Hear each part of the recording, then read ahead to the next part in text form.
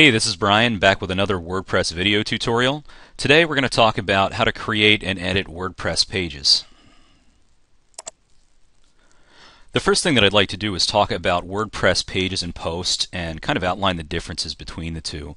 If you look at this WordPress blog that I've set up, you can see that in the main content of the page we have our WordPress posts, which are individual blog entries that are basically by default displayed in reverse chronological order. That means the newest posts are displayed first and the oldest are displayed last. Now these are different from pages in that pages are content that occur outside of this chronological view. I would say that pages are the primary content of your site. That is, they occur on your primary navigation, whereas your posts are displayed in archive format, again from newest to oldest. That's not to say that your pages are any more important than your WordPress posts, but they kind of support your WordPress posts in a way. An individual might read your WordPress posts, your blog entries, and want a little bit more information about your company or about you, or they might want to get in contact with you to order a product or to contact you for whatever reason. Another way to think about WordPress pages are that pages are WordPress's answer to creating a static website or static content within your website. When you first learn how to create websites, you might have learned how to do that using basic HTML, and you would have a separate file for each page of your site, such as about.html for your About Me page. You can create a site similarly using pages within WordPress. You can basically create your pages, as I'll outline in a couple of minutes, and then you can assign one of those pages to be your front page for your WordPress site.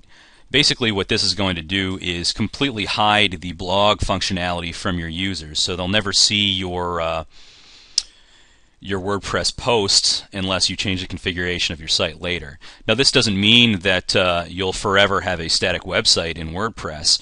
You can go back at any point and change your front page to be an archive view, or you can change the front page to another page. Everything is configurable and nothing is set in stone. You might be wondering what kind of content should go into a page versus a post. Since your posts are displayed in chronological order, stuff that falls outside of that ordering are usually pretty good candidates for pages rather than posts. For example, if we look at my primary navigation, I have cart, checkout, content, contact us, my account, sample page, which we're going to get rid of at some point, shop, track your order, and ugly pictures of me. Now this is all stuff that has nothing to do with the date. It's information that is always true regardless of the date that it was created. This doesn't mean that this stuff doesn't change. For example, if you have an About Me page, the information about you can change from day to day, and you would go into that page to update it. But it's information that you want your users to always have access to regardless of what page or post they're currently on. So it's stuff that's going to display on your primary navigation. Well, let's go ahead and create our first page in WordPress. In order to do that, you would start at your WordPress dashboard. I'll assume you know how to get there in your own site. And from the dashboard, we're going to find the Pages menu. And there's two different ways to create a new page here. You can go to Add New directly, or under Pages, you can go to the All Pages screen, which is where you would manage all of your pages and edit existing pages. And you can click the Add New link from there. The first field that you're going to see on the Add New Page screen is the title field. There's some considerations when you name your page. The first is that common pages such as About Us or the Contact Us page, there's certain language that users on the internet expect to see to find these pages, so don't get too creative in naming them. We're just going to leave this as About Us. If we name it anything that users aren't used to seeing, they might actually have a hard time finding that page. The second consideration is search engine optimization. When naming your pages, you're going to want to think about keywords that you would expect users to type into Google or another search engine to find this page, so you'll want to include those in your title. You can actually use a plugin such as the Yoast WordPress SEO plugin to help you with this.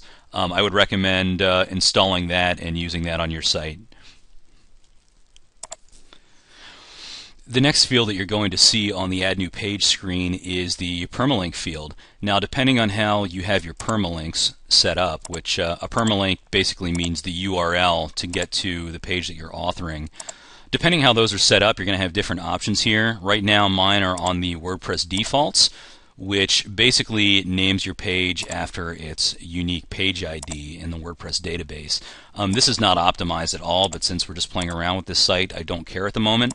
If you had your permalink structure set up a little bit differently, you would actually be able to change this. But we're not going to do that at this time. I'll cover that in another video. The next field that you're going to see on the new page screen is the editor. Now, the editor actually has two modes that it can work in. It's got visual and HTML. The visual mode works just like any other graphical text editor, such as Microsoft Word. You can write your text, and you can select your text and apply different styles, such as bold, italic, or strike through. You can create lists, such as an unordered list. You can create quotes. Whoops. And of course, you can align your text, centered, right, left, etc. Create hyperlinks. You can add page breaks. Check your spelling. You can go into a full screen mode that allows you to see a little bit more of your post at once if it gets a little too long. And now this button right here is the Show Hide Kitchen Sink, which basically gives you more options. And I always have this toggled on because there's some very important stuff on the second line right here. Primarily, I want to look at this drop down right here. It's the format drop down. It allows you to select your headings and a variety of other HTML styles. These are very, very, very important. You don't just want to select your text and apply bolding or up the font size. You actually want to use headings to create a hierarchy within your page. This actually helps your search engine optimization, and it breaks your page up in such a way that it's easier to read for your users. We've got a couple other options right here that actually aren't part of WordPress by default. This is part of a plugin called WooCommerce, and this is from my Nevo Slider plugin. As you can see, plugins are actually able to add additional options to the post and page editor. Now, as I said, there is an additional mode that the editor can work in called HTML mode. If I click that tab, I can see the actual HTML code for my WordPress post.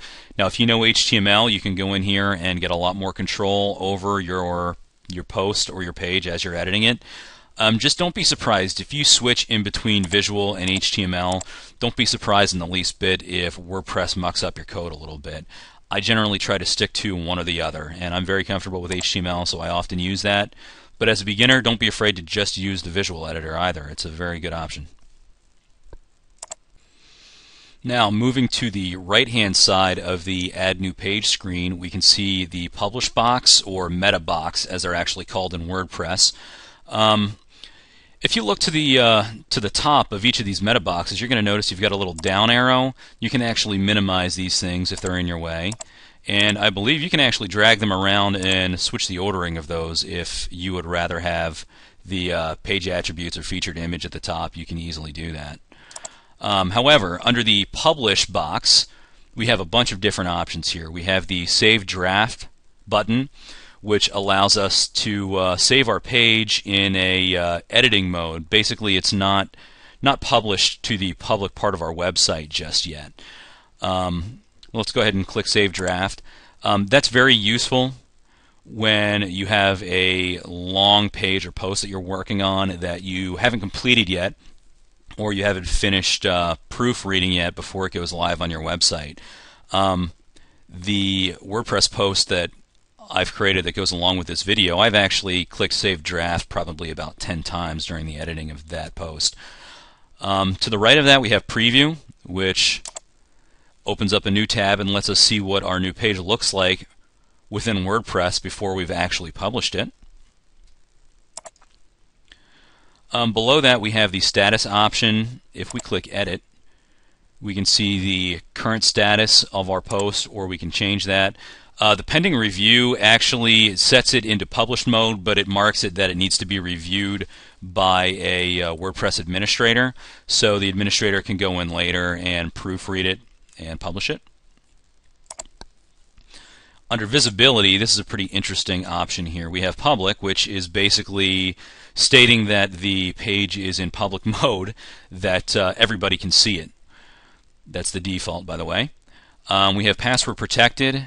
We can click that option and then type a password in, and if we publish that page, it's actually only going to allow users that know the password to view the entire page.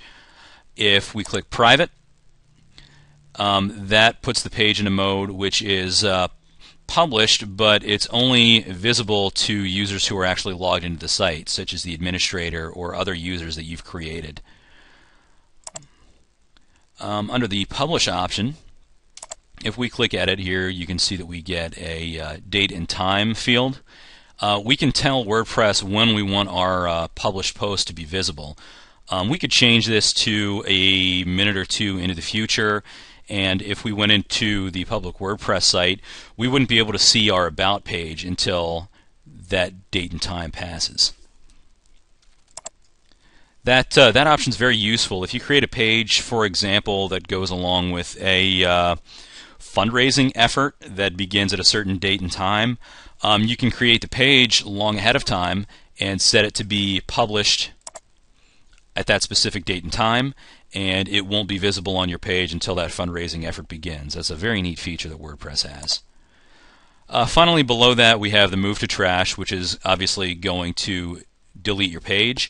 The nice thing about move to trash is that it actually functions like the recycle bin on Windows. You can actually pull it right back out of the trash later.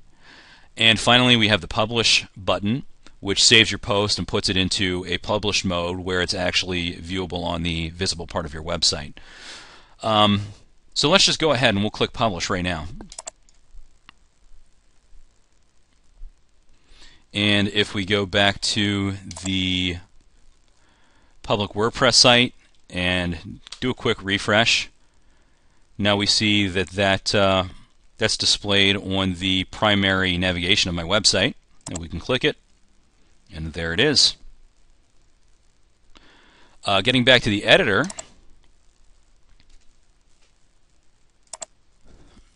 the next meta box that we have to talk about is the page attributes box. We have a couple options under here. The first one is the parent option, which allows us to create a hierarchy of pages within our site. Let me show you what I mean by that. If I go to our home page, I can see that I have so many top-level pages right now that the primary navigation actually drops down to a second line, which is pretty unattractive. If I look at the My Account option, under My Account there is Change Password, Edit My Address, and View Order.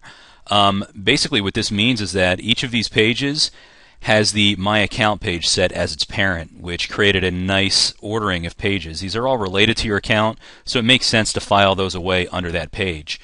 What we're going to do to get rid of this second line of primary navigation is file away Ugly Pictures of Me and Contact Us under the About Us page.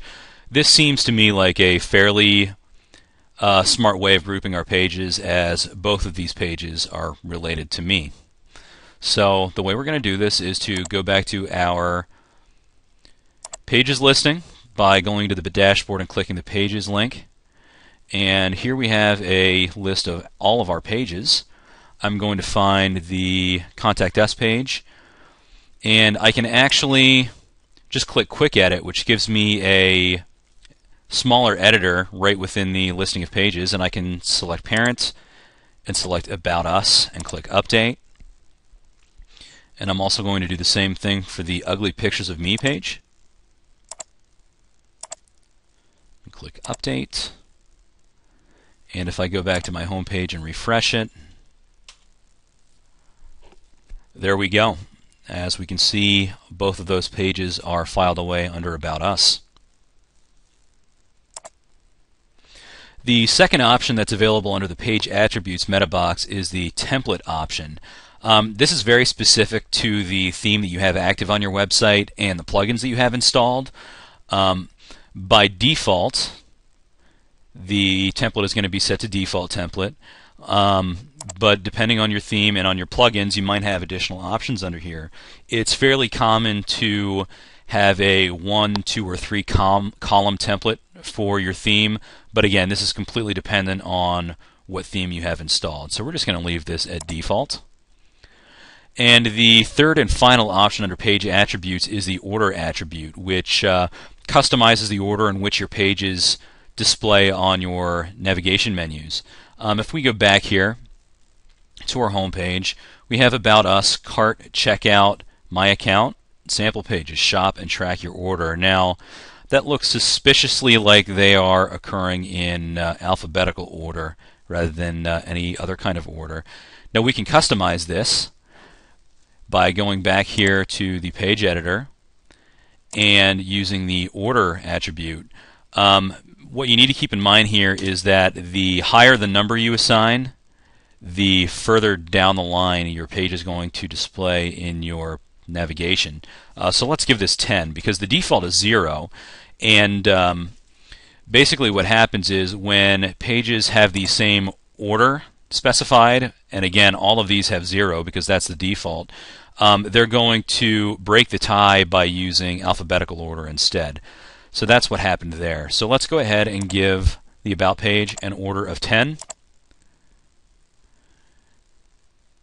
And we'll go back here and refresh, and that should display at the very end of our navigation. And sure enough, that worked.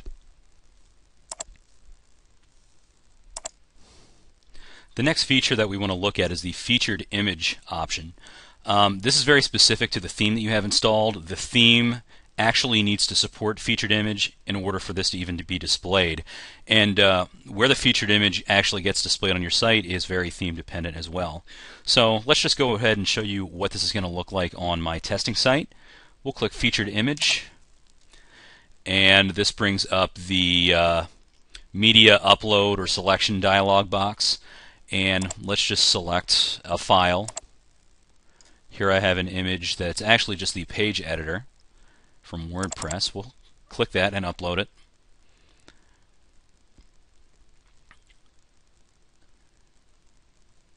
And click Use as Featured Image.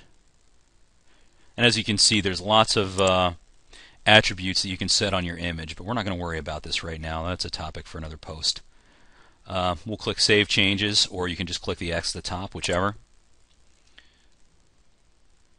Actually, I take that back. Click the X to close that.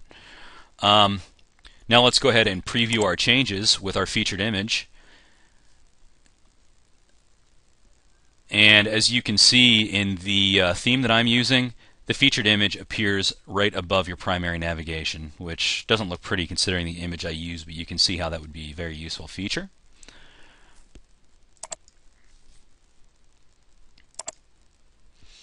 Well, that's all I've got for today. Thanks for watching. I hope you guys will leave me any suggestions you have on how I can improve these tutorials down in the comments. I check them regularly. And go ahead and subscribe to my feed if you like what you've seen. We'll see ya.